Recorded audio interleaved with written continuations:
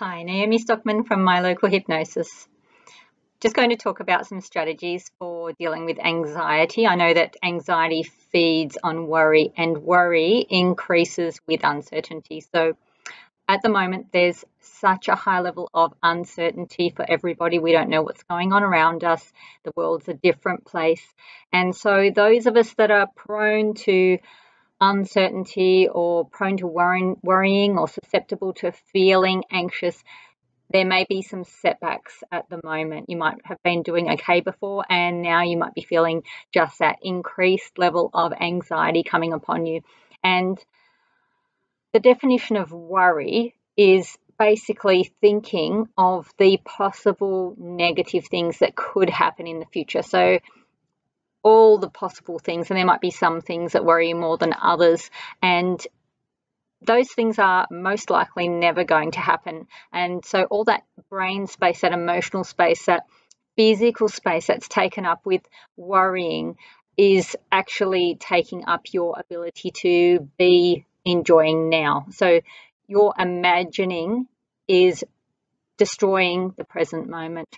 And you may not know that the unconscious actually can't tell the difference between something that's real and something that's imagined. So that's how people can change their memories of what happened in the past. And you might talk to 5 people and they might remember something different because the imagination isn't, the memory actually is not an accurate source of information. And they've actually proven that by testing people. So unconsciously, when you imagine horrible things or things that are upsetting or distressing, and you know what your demons are. We all have our different demons, things that we worry about, and you're actually experiencing those things on an unconscious level. And you can't just say no. You can't just say to yourself, don't think about that. Because if I say to you, don't think of a pink kangaroo, well, you just thought of a pink kangaroo, didn't you?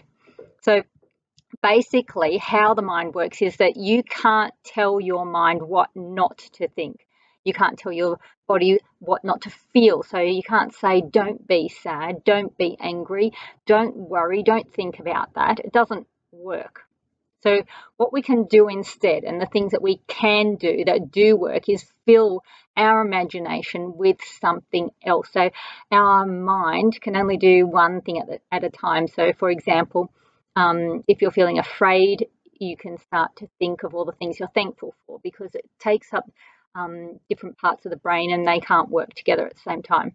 So if you're imagining something richly, deeply wonderful, and remembering that those are as real to your unconscious as your everyday experiences. So they actually did a study, and it wasn't recent because it was a long time ago. They did a study on people who survived the Second World War to see what commonalities there were for those people where, you know, everyone around them was dying of, you know, sickness and starvation and being, you know, maybe in different prisoner of war camps, etc., disease, everything that did affect them at that time. And all the people that they spoke to, they had a commonality, which was that they richly believed and imagined for life and the future and had hope.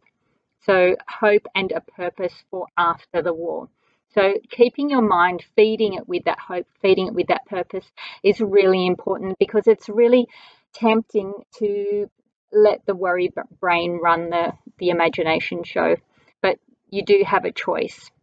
So sit back right now and just imagine the opposite.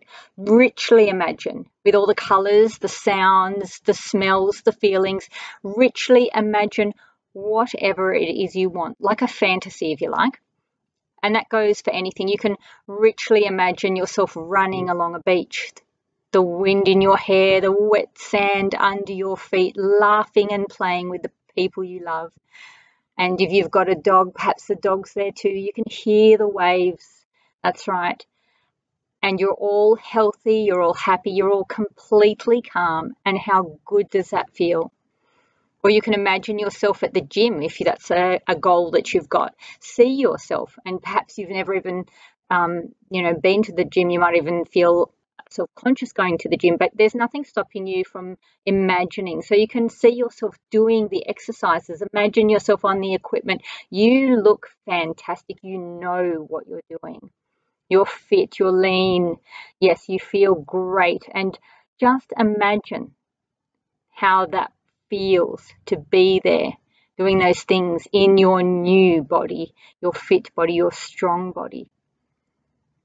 Or see yourself at your most desired job, how it feels, the way people speak to you, what's happening around you, and all the money that you might be getting paid in that job.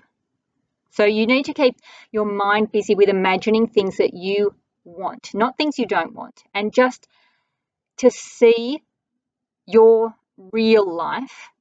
Your unconscious needs instructions on what experiences to know to bring into your life, because you might believe that you're in control of what happens in your life, but the truth is your unconscious mind is running the show. And if you are feeling anxious or worried, that means that your unconscious mind has one thing that it needs to do, and that is to keep you safe.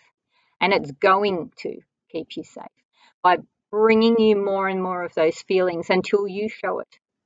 Hey, we are safe. Look at all these fantastic things. Imagine them. Bring them into reality, into your body, into your unconscious mind.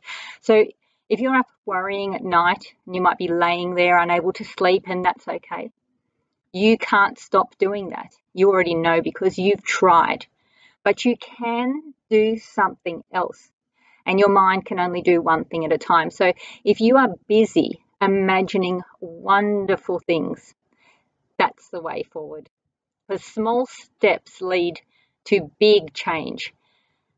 Like, share, comment, subscribe, show me some love. Naomi Stockman, My Local Hypnosis. Chat soon.